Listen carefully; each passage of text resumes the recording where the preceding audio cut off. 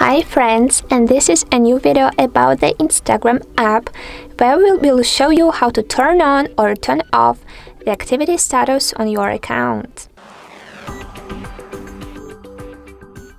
So let's go to the watching. We just only need to go to the Instagram, and if you are on your profile page, let's pick on the three lines at the top bar of the screen to open settings. Later, we need to choose the privacy options here and go to the activity status settings too. In this very easy way, we can control the activity status and switch on or switch off it using the toggle opposite. So in this way, as you can see right now, our toggle is blue and the activity status is activated. After clicking on the same toggle again, we can